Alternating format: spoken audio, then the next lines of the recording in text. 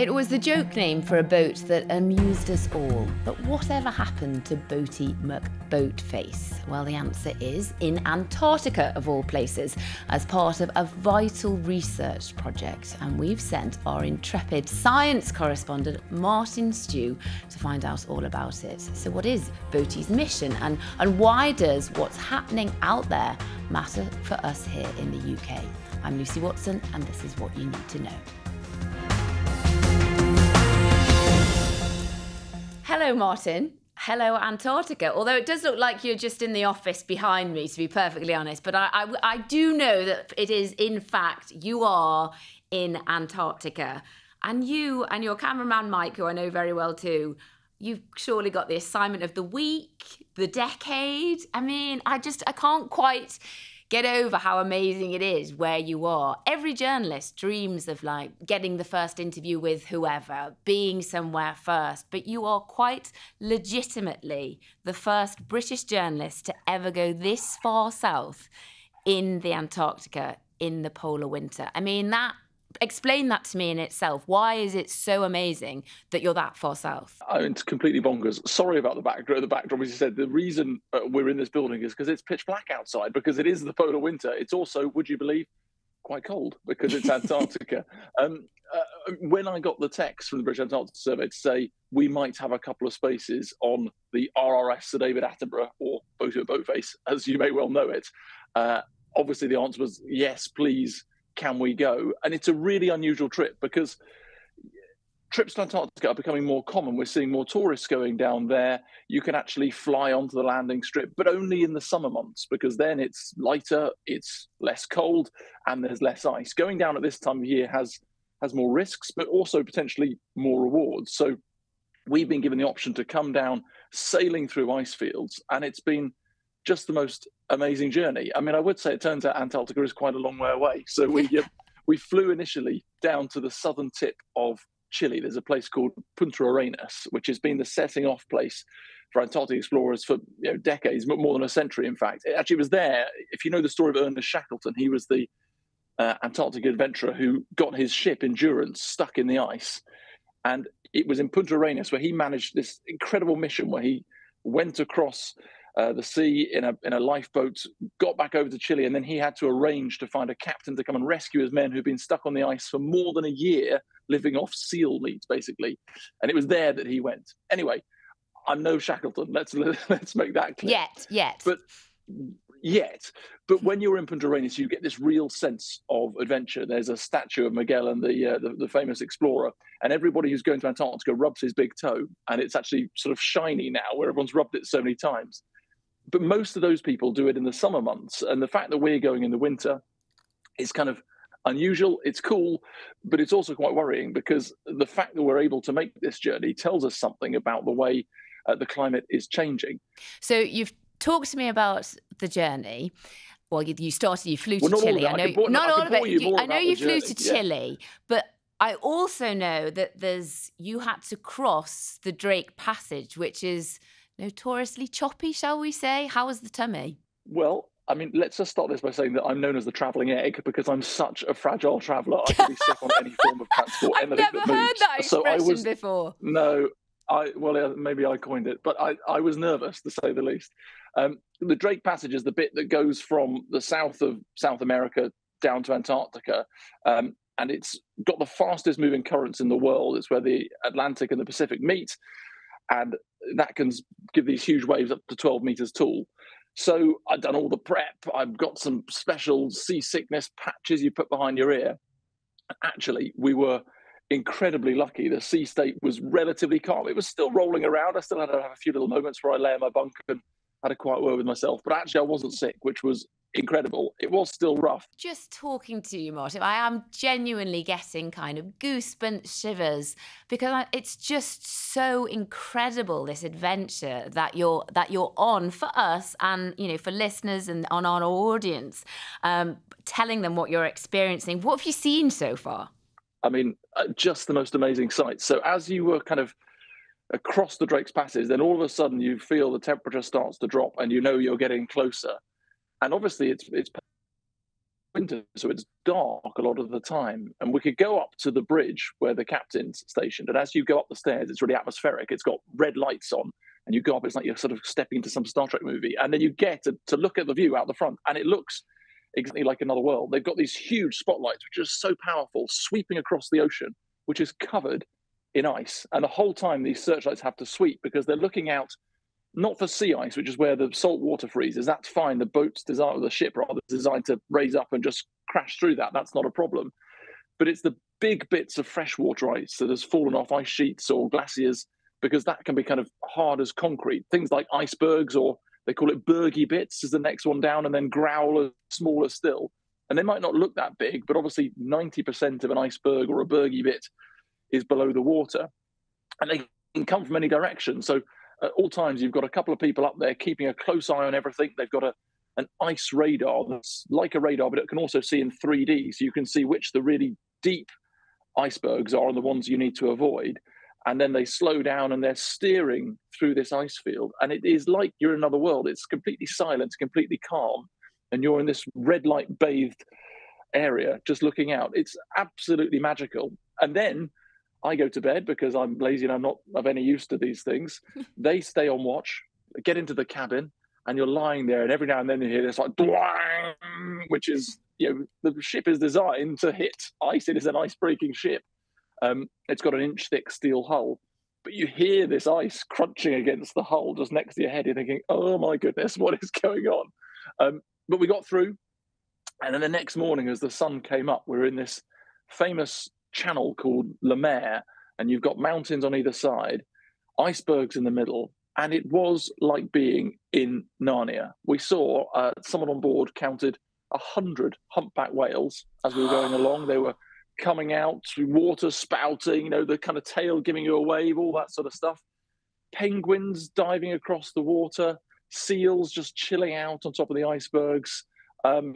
It's just absolutely magical. And this sort of ethereal light, because the sun doesn't rise above the horizon, doesn't get above the mountains, but because everything's white, it kind of bends and refracts around. And so you get these lovely different shades of sort of pinky greens and blues and everything you can imagine. It's been absolutely breathtaking to see. Now, the scientists that you're kind of rubbing shoulders with and chatting to day in, day out, no doubt, I mean, they're diving in these sub-zero temperatures. Incidentally, how cold is it? It's not as cold as fear, which perhaps plays into the climate change story. I mean, it's probably been about -2, -3 most days. Oh. Add in the wind chill, it feels like -10. But we've got loads of kit. The British Antarctic Survey, very professional. They've kitted us out with everything that we possibly need. So it's not been that cold. I'm jealous of the zipper you've got on. Yeah, thank you. Yeah, bit of branded merch. There you go. But yeah, I think the weather will turn. I mean, normally it's about -10 at this time of year. If you were to go all the way to the South Pole, it's about -30 at this time of year, which is obviously significantly colder. So yeah, it's cold, but it's not that cold. And the scientists on board, it's been really interesting to spend the journey with them and just sort of pick their brains about what they're seeing and what they want to study. Because part of it is it's so difficult to do science down here because it's so remote, it's so challenging, that getting as much data as people want to get as good a science as possible is really challenging. And we always know that there's lots of people who question the validity of climate change science. And what the scientists want to do is make sure that they are presenting the most fact-based evidence and rationale and reasoning for what they are seeing happening. And so that's why a journey down at this time of year is partly so interesting, because normally most of the research and the data is collected in those summer months when it's easier to get. So getting an understanding of what's happening in the winter gives a much more sort of 365 days a year picture, and people can understand it better. So I think it's called opportunistic science or something like that. Are they actually, I mean, I know you're excited and Mike's excited to be there, but are they quite excited because this is not normal for them to be there that far south too? Yeah, absolutely. And so two of the scientists on board, there's Professor Mike Meredith, who's sort of big name in oceanography and climate science, and then Dr. Rhiannon Jones, she's worked in his team. And 6 years ago, they were down here in the summer months, and they stood on the bridge of the Sir David Attenborough looking at the front of a glacier, and it calved, which is when the ice kind of crumbles and collapses and falls into the sea. But this was a big calving. They looked at satellite data afterwards, and somewhere between 3 and 20 million tons of ice fell into the ocean in front of their eyes. And at that time, it made them think, oh my goodness, you could see the waves rippling on the surface, but they wondered, I wonder what's happening underneath. And what their theory is that you get these underwater tidal waves almost that stir up the ocean. And what they want to do is look into that, because it makes a big difference. When you stir the ocean up, you can release more heat and more carbon into the atmosphere. You can also stir up nutrients, which may change what's able to live and grow in the ocean. But what was amazing this time is, again, they were stood on the bridge in exactly the same spot, but in the winter. And would you believe, the glacier calved again in front of their eyes. It was a much smaller event, probably thousands of tons of ice rather than millions of tons of ice. But still, it's enormous, it's huge. And they didn't expect this sort of thing to happen in the winter. You would expect it to happen in the summer when the ice is melting and things are more unstable. So the fact it happened during the winter, and it happened in front of their eyes, is like, it's science happening right there live.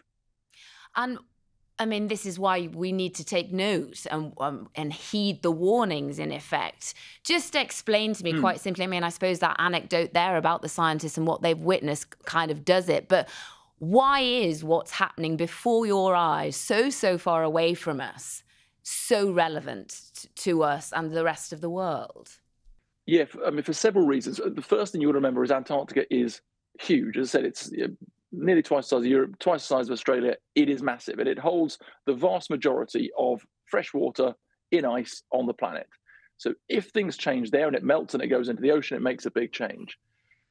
And all things are connected. So the way that our currents move around the world, we have the Gulf Stream that keeps the UK sort of artificially warm because it brings warm water up from the Caribbean.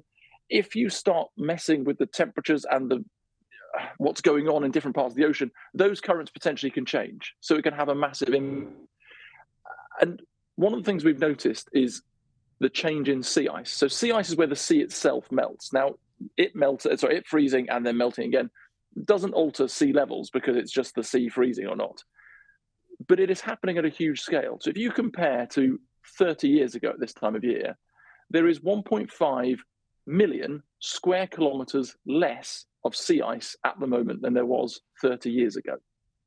That is 6 times the size of the UK. It is enormous.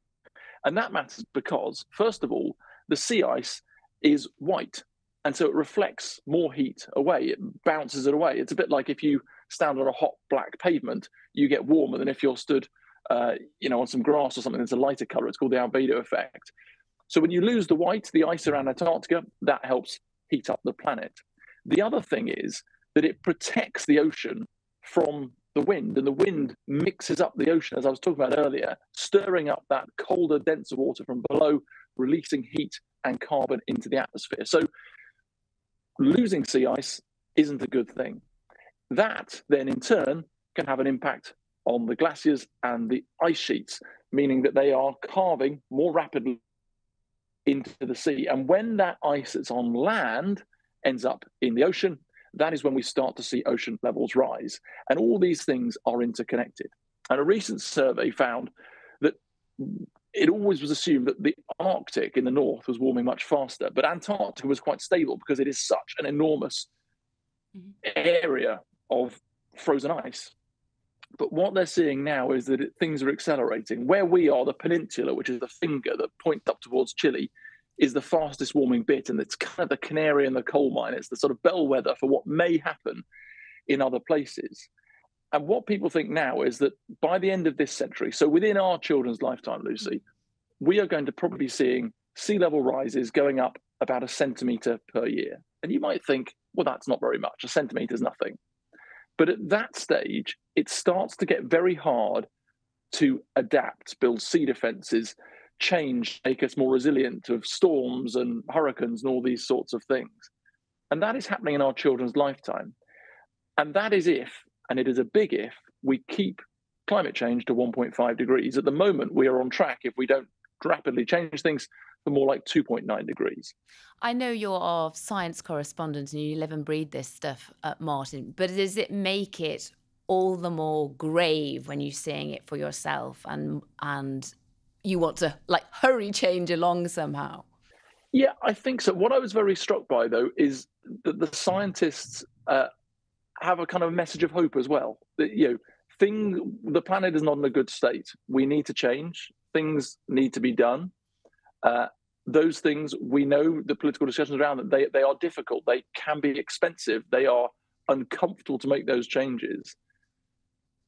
But the scientists also say, change can, if done quickly, help us mitigate this. We're not going to stop a lot of the sea level rise we're going to see. It's baked in. It's going to happen. But we can stop it getting to catastrophic levels.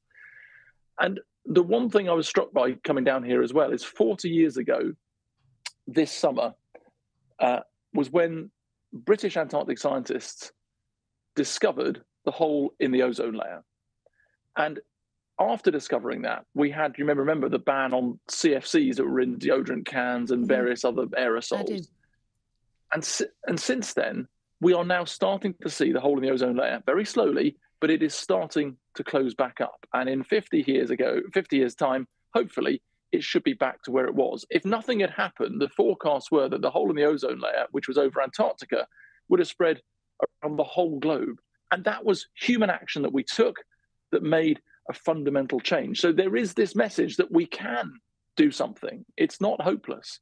All is not lost, but we do need to listen to the science. That seems an appropriate point to close our first chat on your trip, but I could talk to you all day, Martin. I'm sure you've got work to do, though, and views to look at. Enjoy the next few days, weeks, and hopefully I will chat to you. Well, I know, in fact, that I'm going to chat to you again, and I'm looking forward to it already. We will be back with Martin in a few days' time, hopefully, so safe reporting to him and to Mike. And you can listen or watch to all our quick news briefings by subscribing to What You Need to Know on YouTube, Spotify, and any podcast platform. Thank you very much for joining us.